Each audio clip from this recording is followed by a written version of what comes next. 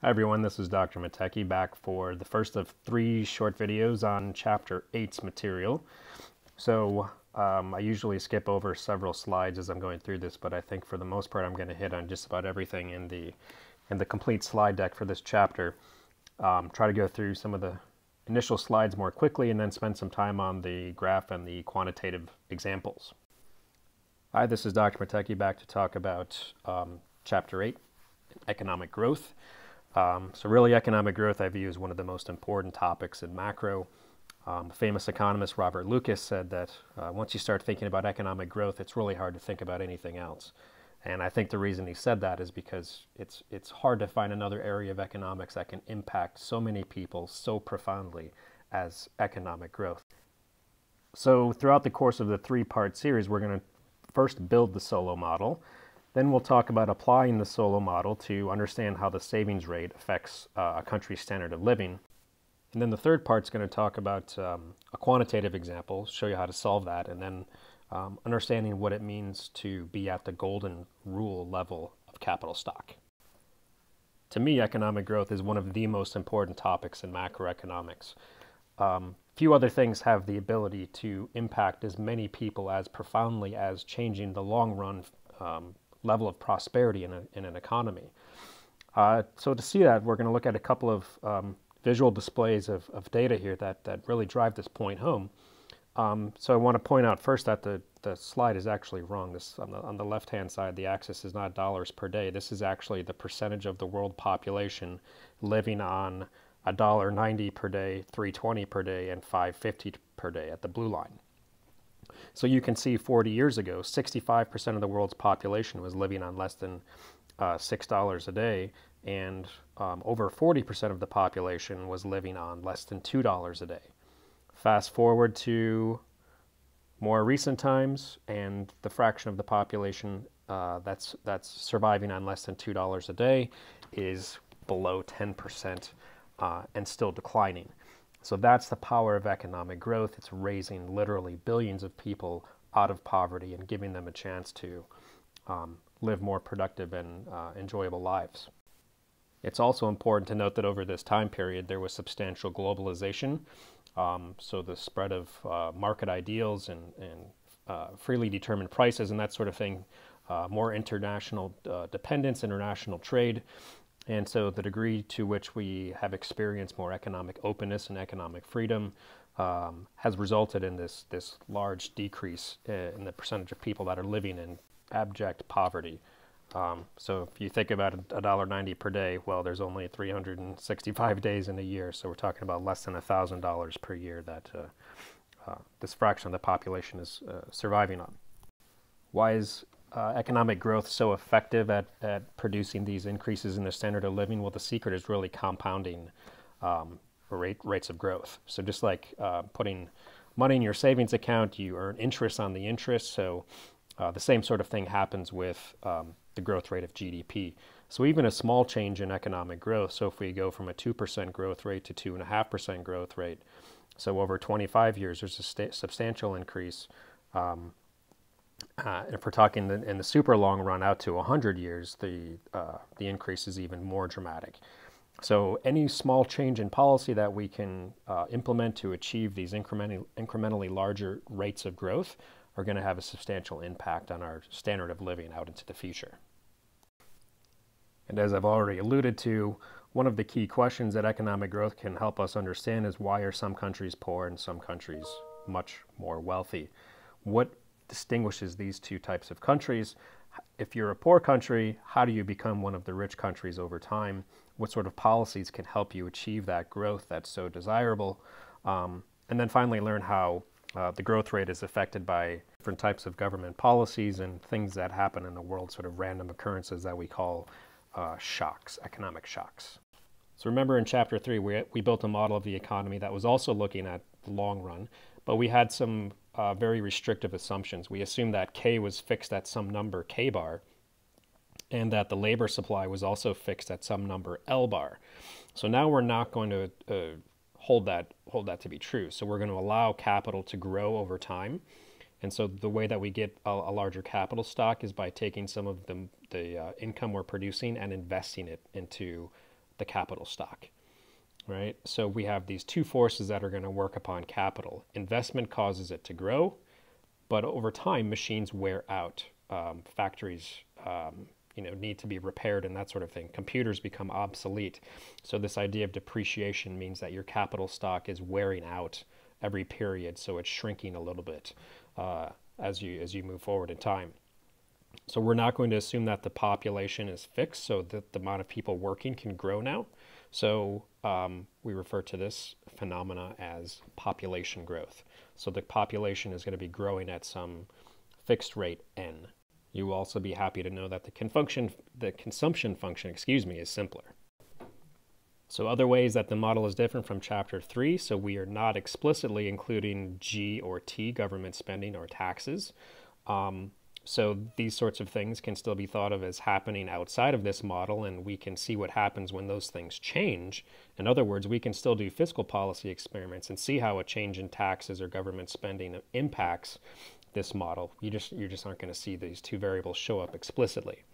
The one thing that will show up explicitly is savings. And remember, changes in G or T will affect national savings. So that's the sort of link that we can use to get from G and T to the Solow model.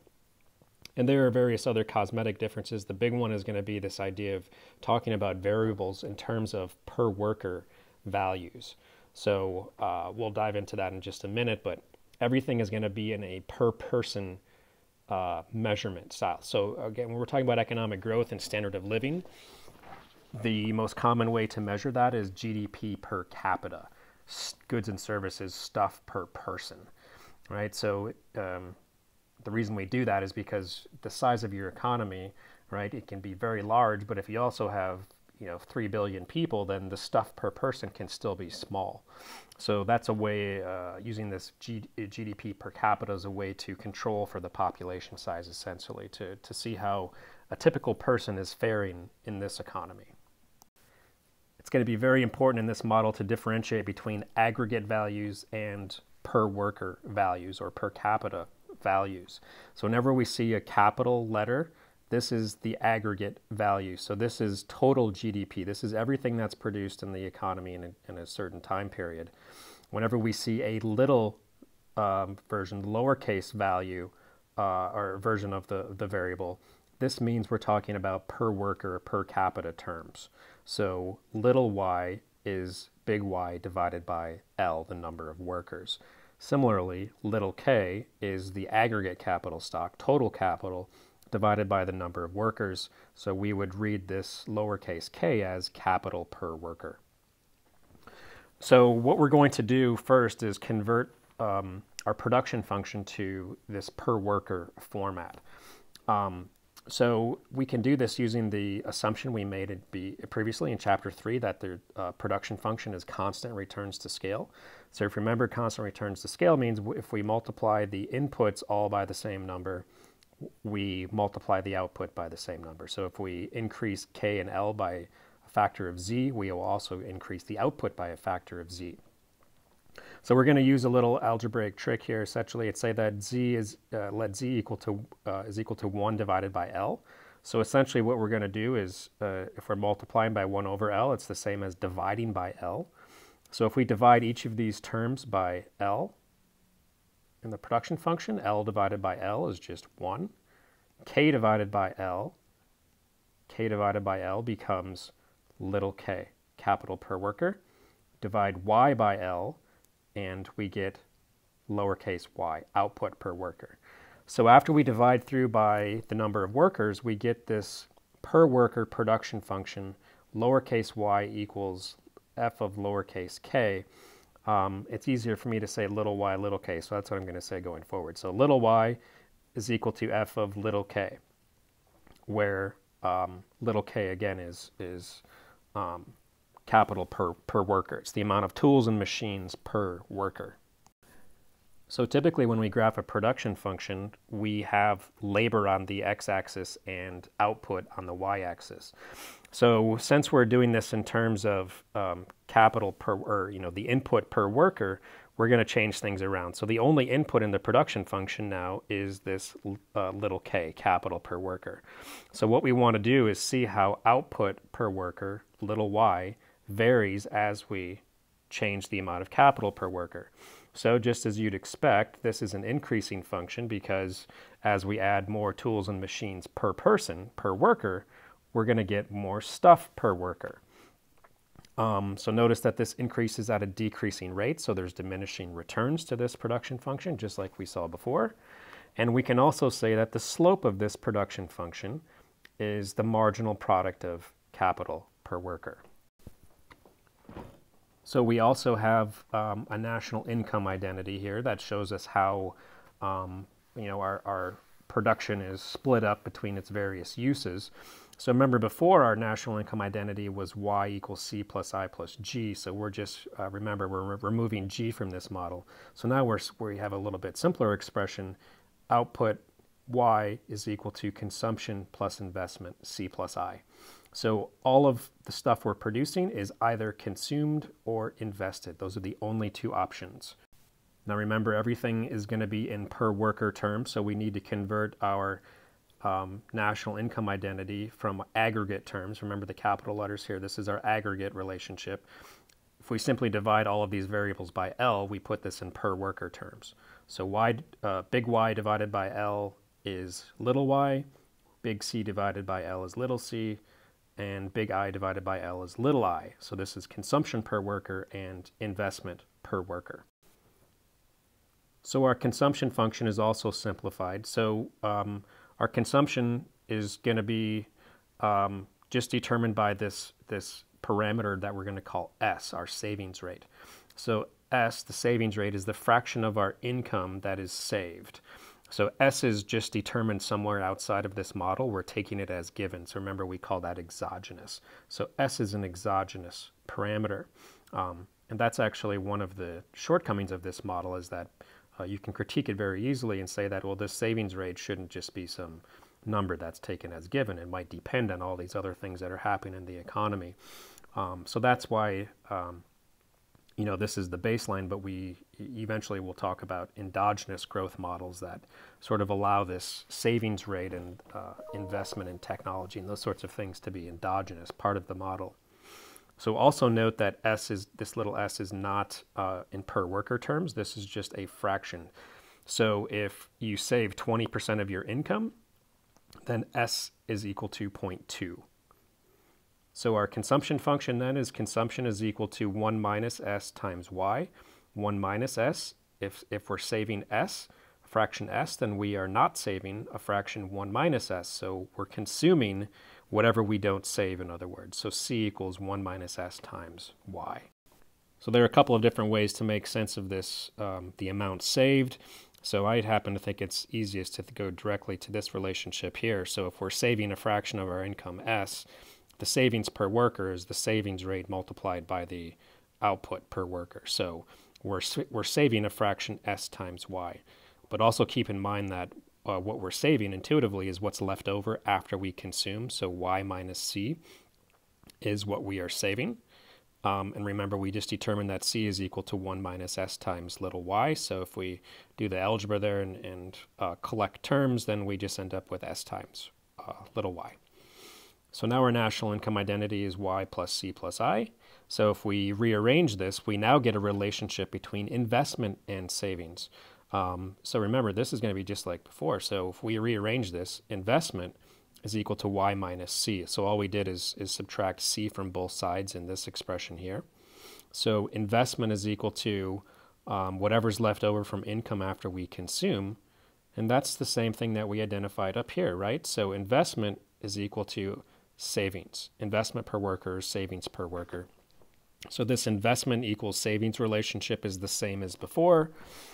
And so the final little connection we can make here is that, so we've determined that investment is equal to savings. So if we just substitute in the production function for little y here, so S times little y is the same as S times f of k. So remember, y is equal to the production function on the production side. So we can say that investment is equal to the fraction S of our income that is saved.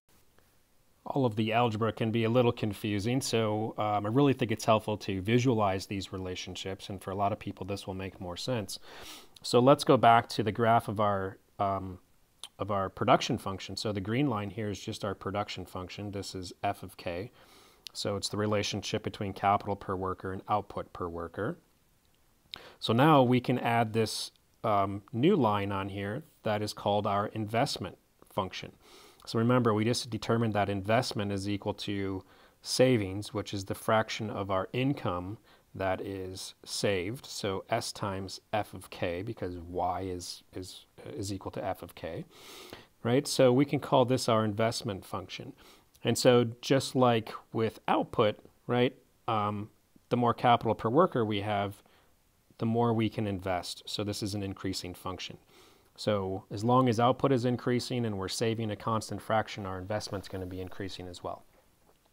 So in terms of the vertical heights here, so you can talk about the green line being total production. So remember, total production is split between two things, consumption and investment. So the height up to the red line is the amount we're investing. So that must mean the rest of it is our consumption, right? So the red line to the green line is the amount of consumption per worker. So remember, we also said that some of our capital stock is depreciating over time. And so what we can do now is graph the relationship between capital and the amount of depreciation we are going to experience. So an important parameter in the model is this delta here. So delta is the rate of depreciation. So we're assuming that the rate of depreciation is constant. So each period, a fraction delta of the capital stock is going away. So this is going to be a relatively small number. So if 10% of the capital stock is wearing out each period, delta would be equal to 0.1. So commonly we'll talk about depreciation being something in the neighborhood of 2, 3, 4, 10%, somewhere in that range. And so if the rate of depreciation is constant, we're going to get a linear relationship, a straight line relationship. So the amount of depreciation for any given amount of capital is going to be the height of this line. It's going to be delta times whatever the capital per worker is. All right, so now we've talked about the two different components here. And so what we're going to do now is create what I'm going to refer to as the basic Solow model graph. So if I ever say use a model of this, a graph of this, the primary graph from the Solow model to answer a question, this is the graph I'm talking about. And so we're going to build in a simple form here, and then we're going to add a few things as we go along throughout this chapter in chapter 9. So the key things that we need to include, okay, so we're going to have this Cartesian coordinate plane here. So on the y-axis, we're going to look at two different variables. We're going to look at investment, and we're going to look at depreciation.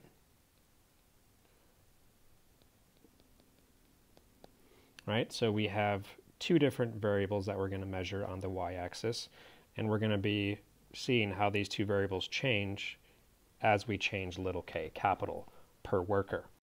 So first I'm going to add our investment function, and so this was our S times f of little k. So remember, it kind of was this line that increases at first and flattens out at the top because we have diminishing returns. So this is f times f of little k, right? So this is our investment. Right? And so now we can also talk about measuring depreciation on the y-axis. And so the relationship between little k and depreciation was a straight line. So we can add this straight line, sort of straight line. That's supposed to be a straight line, right? And so this is our delta times little k. So this shows us how much is depreciating over time. And so this is the basic setup for the Solow model graph. And so as you're looking ahead, what a key important part here, anytime you see a graph in economics, good things happen where two curves cross. So your attention is probably drawn to this part right in the, here where the depreciation function crosses the investment function. So that's going to be important. And in fact, this is what we are going to call our steady state, our equilibrium. Okay, so this is what we're going to refer to as little k star, and we will henceforth refer to this as the steady state value of capital per worker. Steady state is just kind of a macro term for the long run equilibrium. So this is going to be the level of capital per worker that the economy tends to gravitate towards in the long run. This is where what we're going to approach. And I forgot to add a little depreciation term here. So there you go. Now the model is complete, and we will talk about how to use this diagram to see how the economy behaves over time. It'll also be the basis for understanding some quantitative examples and the golden rule level of capital stock that we'll talk about in part 3.